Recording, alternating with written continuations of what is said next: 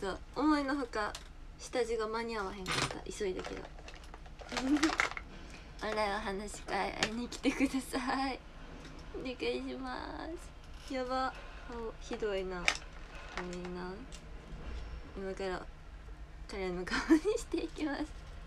かわいいペペル、ほんま下地はもうしました。ファンデーションとコンシーラーは。眉毛も描きました。やべえぞな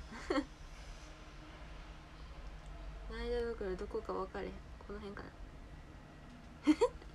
めっちゃ濃くついた。やば、これライトのせいかな。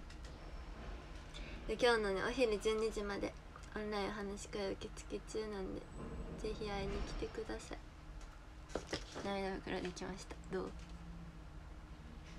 あ、今ねこれ着てる服ね、こじはるさんのお洋服です。ハーリップトゥーです。これちょっとでもな、顔がカレンの顔じゃないがカレンの顔になってカレンするわ。ひだまれたんキレた子。あ、ポンちゃん、そう TikTok めっちゃ面白かった。あれめっちゃ面白かった。ああいうね動画好きなんですよ。またよかったら作って。カレンバージョンのも見たい。めっちゃ面白かった。上手、作るの。 TikTok 面白いよな。自分の動画でバズりたいな昨日の公演楽しかった。楽しかった。ピロピロケントってありがとう。話そうね、話そう。いっぱい話せるの楽しみにしてます。いっぱいやで、みんないっぱい話せるの楽しみにしてます。鼻かゆ毛がふさふさする。アイラインちゃんがいずこに。今日めっちゃ暑いね。みんなも暑い。私は好き。嬉しい。そう TikTok の動画なんかさ、矢印あるじゃないですか。矢印でなんか拡散とかできるんかな。あれちょっとやってみて。矢印いっぱい押したらさ、なんかバズるみたいな説あるよね。あれちょっとルール分かってないけど、矢印を押したら何になるか分からんからやってみて。アイラインを引いてます。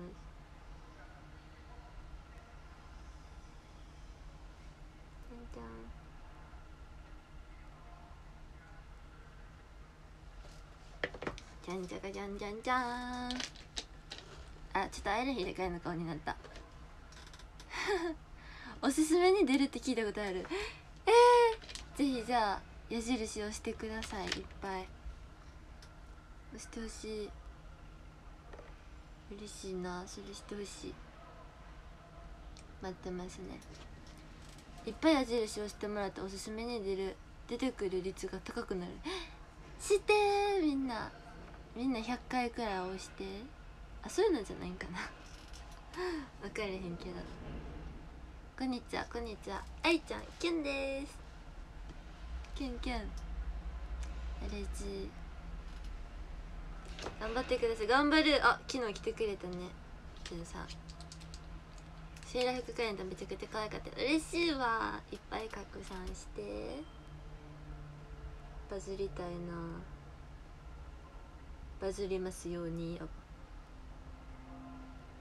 み。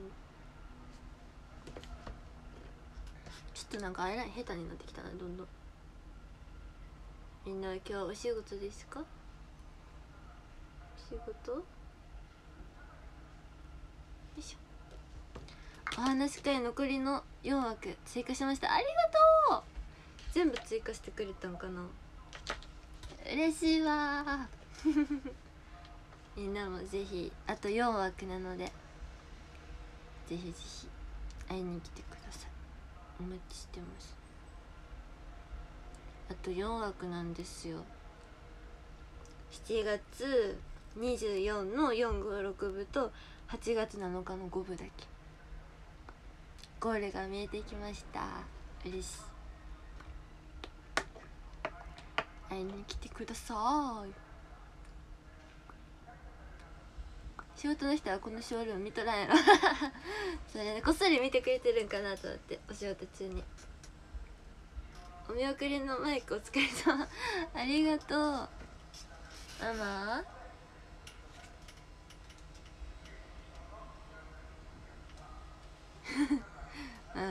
ママに伝言ゲームしてきた。今から学校行く。お、いってらっしゃい。嬉しいですね、みんな来てくれて。今日はズーム講義中だけど見てるよ。ありがとう。ズームすごい、ズームでお勉強とかあるんやね。大学とか今そういう感じなんかな。移動中に見てるよ、ありがと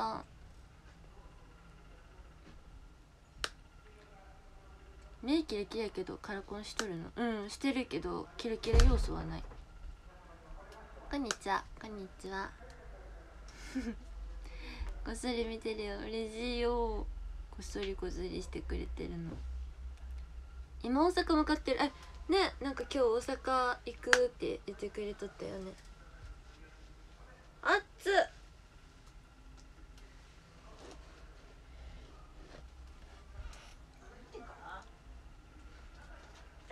こんにちは、こんにちは。ありがとうございます。大学の講義ズームが多いと思う。あ、そうなんや。すごいな、大学もズームとかなんや。大変。でもあれなんかな、お家から遠い人とかはさ、結構さ、そっちの方がさ嬉しかったりするよね、多分ね。そっちの方が良かったりするでな。耳痛い。大学な、大学生か。なずちゃん覚えたで、あやさん推しのなずちゃん。ストーリーも見たで。見て、ポムポム使ってるね。なんですか。推しの事情にいろいろ詳しい。そうなんですよみんなのこと知りたくてさ、楽しいです。いっぱい知るのがやし、知ってたらみんなびっくりしてくれる。それも嬉しい。あ、コッツさんありがとう。コッツさんいつになったら恋ラブ公演来てくれるんねえ早く来てや。なんですかーって聞こえるってママの声みんな真似してる。なんですかーって面白い。ママの真似してるみんなが。サンキューマート後で行きます。ぜひぜひ。これとね、これもめっちゃ可愛くない？絶対さ、コンサートの時とかいいよね。首からぶら下げ、ほらペットボトルもいけるし、これをさハムハムするのついてるから何でも引っ掛けれるし。ぜひチケットホルダーとか、推しのカレンのチケットホルダーとかぶら下げてほしいな。あとはね、いろいろあるけど、シールもあるやろ。シールでしょ。シールとポーチとブラシもあるよ。ポーチとブラシめっちゃ可愛い。ほんま実物見てほしい。実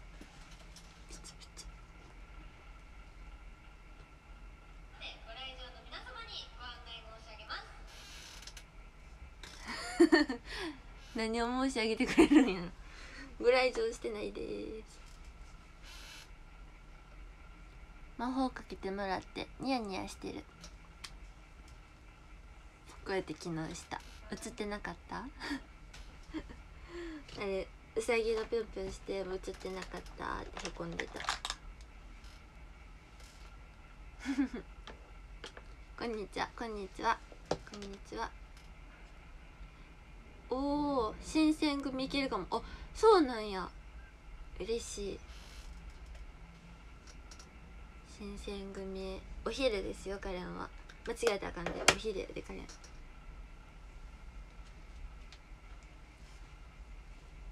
あら、ついてしまったので仕事してきます。頑張ってね。はい、お仕事か。お仕事してるところみたいな、みんなが。当たればだよ。おお、当たるよ。大丈夫よ、こっちさんきっと当たると信じてます。みんな会いに来てな。当たってほしいね。当ててほしい。ちょっとかゆい鼻。お話し会のね話したらいいから。嬉しいうん、話し会話しましょう。そう、彼推しじゃない方も推しメンの話しに来て、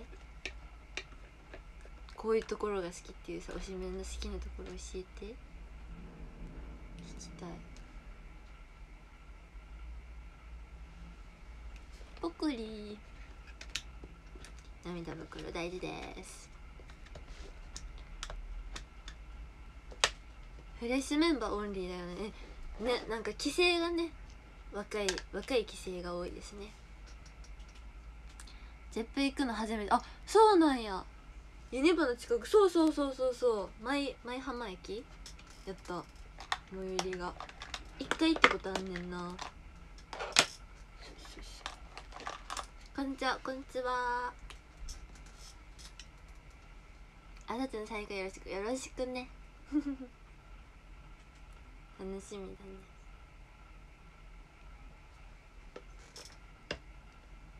桜島じゃないの。あ、桜島かな。嘘ついたかも分かれへん。そう、でもユニバの近くやったことは覚えてる。そう、一回行った時にさ、帰りにさ、ユニバ寄りたいなって思ったもん。それをめっちゃ覚えてる。寄らんかったけどチェッパー桜島、あら、駅員さんに怒られたわ。すいませんでした。駅員さんが怒ってます。そう、ユニバの近く、ユニバの裏側みたいな、そんな場所にあるよね。鼻かゆい。なんかほこりついてるからね、めっちゃふさふさする。おはようございます。おはよう。最近このパレットめっちゃ使ってる。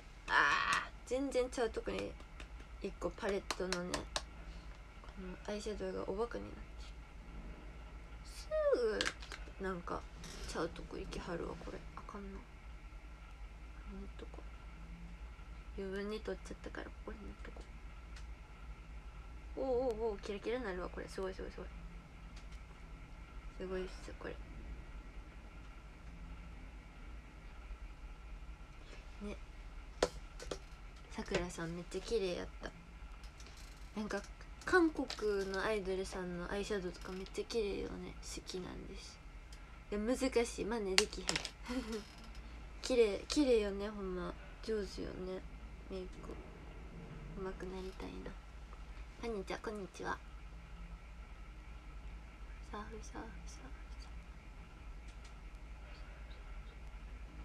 ブルベナッツってさ、何の色がさ似合うんやろ。アイシャドウとか何色？ちょっと教えてほしい。ご存知の方おられたら。難しい。可愛くなりたいね。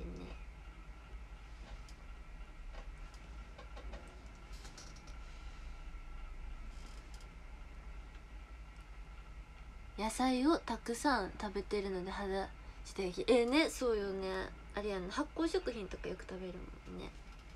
綺麗よね。羨ましい。アイシャドウの塗り方も教えてほしいなそこって感じだけど、そこそう難しいねん。アイシャドウも難しいのよ。いろんなメイク見るのも好きです。そう、ケイトさんのね、この前のね、歌コンさんの時のね、アイシャドウめっちゃ綺麗で可愛くて似合ってて、ケイトさんに色とかがめっちゃ似合っててさ、もうずっと言ってて、めっちゃ可愛いってずっと、なんかアイシャドウの色めっちゃ似合ってて可愛いってずっと言ってた。斜め前の席に座ってたのがケイトさんで、隣がココナさんやったんやけどね。で反対側の隣が渚さんでしたけどね、その時にねずっとね言ってて、綺麗やわーって、可愛いってずっと言ってて、似合ってた。めちゃくちゃ。そう、いつも可愛いけど、なんかこうさ、自分のこ肌の色に合ってるというか、めっちゃ綺麗でストライクやった。可愛かった。ずっと言っちゃった。だからビリビリペンなぜか会社にあった。やばー大丈夫？引っかからへんかった？カネと美人すぎる。嬉しいわ。いつも褒めてくれるな。嬉しい。いっぱい褒めて。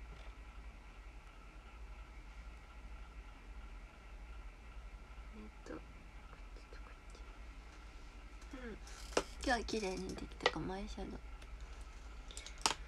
とキラキラを取って、ちょっと傾けて、キラキラを取って真ん中だけに塗ります。したらお目目が大きく見えるんだって。男の人知らんやろ。そうらしいね。ここに塗ったらお目目が大きく見えるし、目がキラキラして見えるらしいです。あ、いっぱいありがとう。高弘マックミリさん、傘ありがとう。もらった傘。さっきテレビで傘やってた。ママが欲しがってた傘がやってたわ。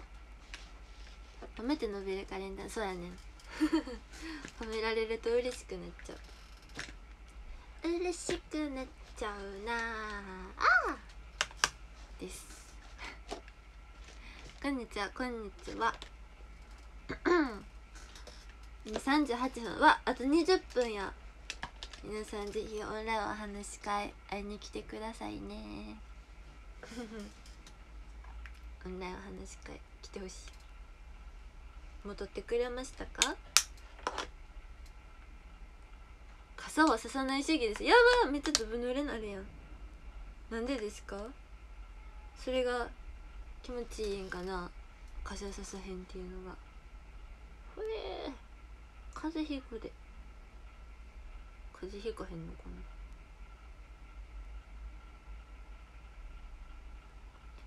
鍵を塗ってます。ここやなと、ここに塗りました。はい、ピン。カレンらしくなってきたね、顔が。ロシア人傘ささない。そうなんや。すごっ、かっこいいな。話したいこといっぱいで、今さっき追加した。ありがとうポンちゃん。ポンちゃんありがとう。嬉しい。会えるの楽しみにしてます。みんなもお話し会取ってくださいね。あと7月24日の456部と8月7日の5部のみですぜひぜひ。ひろちゃん普段から持ち歩いとる派やろ。そうそう、日傘、なんか雨と日傘兼用のやつを持ってるそうやねん。そうなんですよね。でも昨日さ、傘持っていくの忘れてさ、めっちゃ日陰のところばっかり歩くように頑張ったいや、傘忘れた時の衝撃大きいよねでも取りに帰るのめんどくさくてそのまま行っちゃった。そう、もう帰る時はな、日暮れてるしなとか思っちゃって、行きだけやからもういいかって思っちゃったんよ。ダメですね。そう、肌あんま焼きたくないのにさ、今年こそは日焼けしへんように頑張るぞって思ったのに、昨日頑張られへんかった。どうしたら日焼けしへんやろね。こう明るくなるやろ、お肌の色が。難しい。アナウンサーさんってめっちゃ白いよね。今日もさ、テレビ見ながらさ、可愛いなーってずっと言ってて、透明感がすごかった。爆発してた。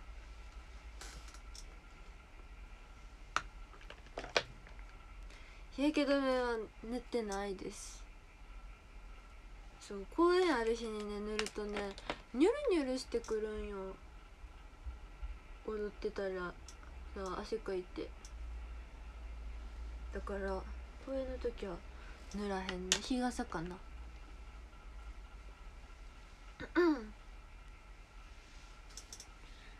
夏以外は日焼け止め塗った方がいいらしいね。えそうやんな。そうやのにな、めんどくさく思っちゃうねんな。その時は絶対塗った方がいいよね。頑張りたいな。アナウンサーさんくらい透明感が欲しいです。爆発させたいね、透明感。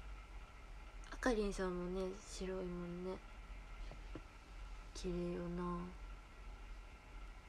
そう風子さんもめっちゃ白いって聞いたけどね、実際にちゃんと見れたことないから分からへんねんな。白かったですか？めっちゃ日焼け対策されてたって聞いたけど、メイクさんとかから。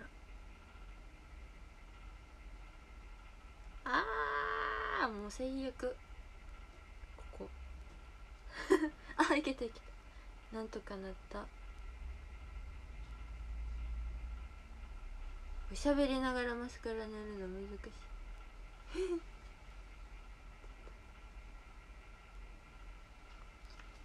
これだけ塗りました。しおりさんも白い。確かに白い。ほんまやほんまや。しおりさん白いね。綺麗よね。ね。しおりさんにいただいた香水今度つけてしおりさんに会おうってずっと思ってるねそうなんか質問返しみたいなの見てね、インスタので、好きな香水の香りは何ですかって書いてた時に甘い香りが好きって書いてたんよ。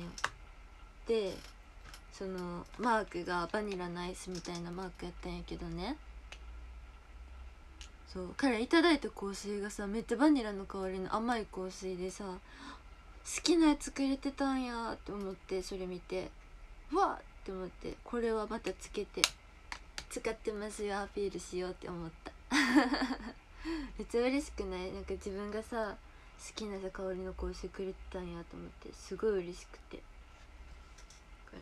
今度会える日はつけて会いに行こうと思いました。そんな気持ちです。今ずっと思ってるけど、なかなかね最近ね会えてないからね。メンバーさんに公演とかの時は会えるけどさ、ね、あんまり大人数での公演でもないし全然会われへんから、そう今度会える時は使おうってずっと思ってる。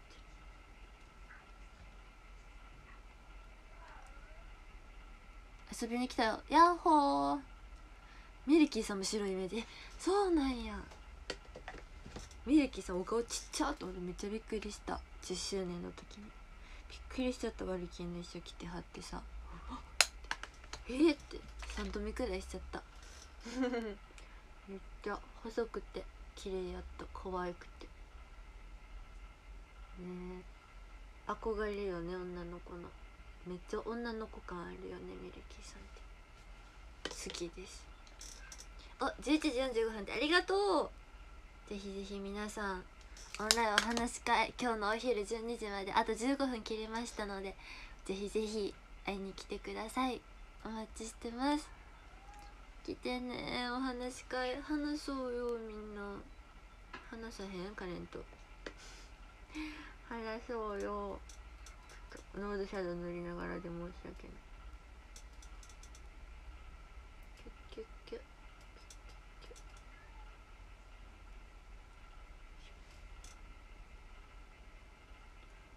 鼻を塗ってます。キュッキュッキュッキュッ、ふさふさふさふさ。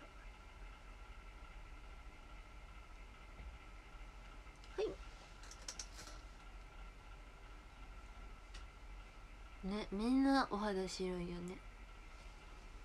ちゃんと日焼け対策しないとやな。一体感が出てまいりました。ありがとうございますちょっと面白かった。生やっても足りひんってありがとう。嬉しい。そんな風に思ってくれるのが嬉しいです。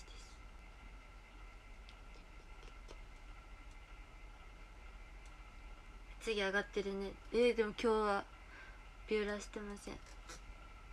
ノービューラーでございますビューラーシーリン買ってん。昨日動画完成しなかったビラまた待ってるな。お待ちしてますね。動画そう TikTok で動画待ってます。みんな見せてね。かわいいな。嬉しい。ほんとイエーイ。とても嬉しいです。全完売になれてありがとうゆきちゃんね。全完かかいって昨日からずっとカミカミや。いつもか完売になりますように。めっちゃすげえ。ここにキラキラで反対をキラキラで、あ、昨日の声もねビューラーしなかった。そういえばしようと思って忘れとった。後でしようって思ってしやんかった。ただ忘れちゃってただけやけど。そう昨日ねご飯食べられへんかって時間がなくってあーって思ったけど、始まったらさお腹空いたとかもう1ミリも考えてないから全然忘れてた普通に忘れて楽しんでました。よかった。23日24撮ったから楽しみだわ。嬉しい。ありがとうございます。嬉しい。涙袋の影。シャシャシャシャシャ。なりました。スタイル噛みすぎた。やったねやったー。嬉しい。そんな風に言ってくれるともっと頑張れます。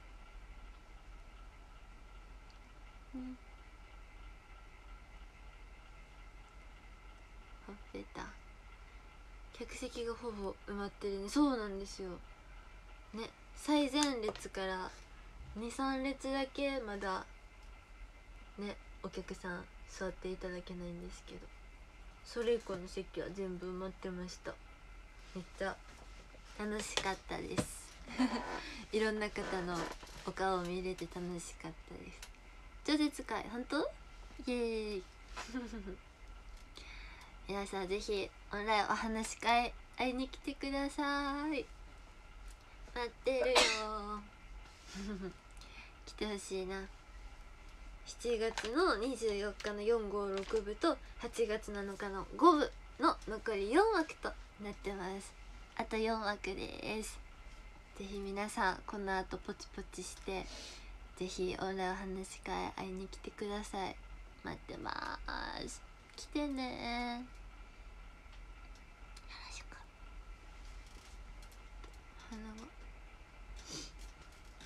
で今48タイムズさんのガールズセレクション2020の2021か2021年今ってびっくり。2021にもノミネートしていただいたので、ぜひぜひ皆さんオンライン頭おかしになってしまった。ぜひぜひ応援投票よろしくお願いします。カップポイントで投票できます。ちょっと速報ではランクインできへんかったけど、次からの発表ではハラカレの字がありますように頑張りたいと思います。応援してくださって投票してくれてる皆さんありがとうございます。最後まで頑張ろうね。彼も頑張ります。ありがとう投票してくれて。ぜひ今見てくださってる方でカップポイントあるわっていう方はぜひハラカレンに投票してくださるとすごく嬉しいです。オンラインお話し会の受付は今日のお昼12時までとなってて、あと10分切りました。ぜひぜひよろしくお願いします。お話し会ポチってきた。ほんまありがとう。ツナかわいい名前。ツナ第13ヒデさんありがとう。第12ヤンヤンありがとう。第11 FFF さんありがとう。第10位2番目のともさんありがとう。第9位デナオシマンさんありがとう。第8位テラちゃんありがとう。第7位おにゃーにーさんありがとうございます。第6位猫ありがとう。第5位メロンパンありがとう。第4位エルマパアットピロピロになったありがとう。第3位ひでまるたん銅メダルどうしよう。第2位あいちゃん銀メダルどうしよう。第1位はゆきんここつありがとう銀メダルどうしよう。こつさん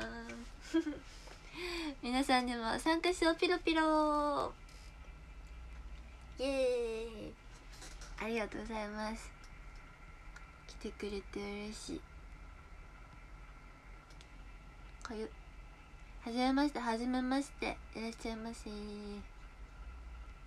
公園行きたいね。また公園来てね。いつ恋ラブあるか分からんけど、もしあればまた来てください。昨日いっぱいうちわとか可愛いの作ってくれてたりね、ボード用意してくれてたり、彼のうちわ持っててくれてたり、ペンライトだったり、ピロティだったり、ハラティだったり、嬉しかったです。テンション上がりました。NMB48 とひらパーさんのコラボ25、26、27とあと3日ですので、ぜひぜひ。そしてオンラインお話し会の受付あと約8分7分ですので、はい、皆さんお話し会全部の部満員御礼達成まであと4枠となってるので、ぜひあと4枠全部申し込んでください。全完売したいです。ピロピロ満員御礼計画達成まであとちょっとよろしくお願いします。ちょっとじゃあ早いけどこの後オンラインお話し会をポチポチしてほしいので終わりたいと思います。来てくれてありがとうございました。今予備校ってお疲れ様。あらもう終わるね。でもありがとう、来てくれて嬉しい。また来てね。お疲れ様。嬉しい。皆さん来てくれてありがとうございました。バイバイバイバイ、またね。ありがとうございました。また話そうね。ありがとう。バイバーイ。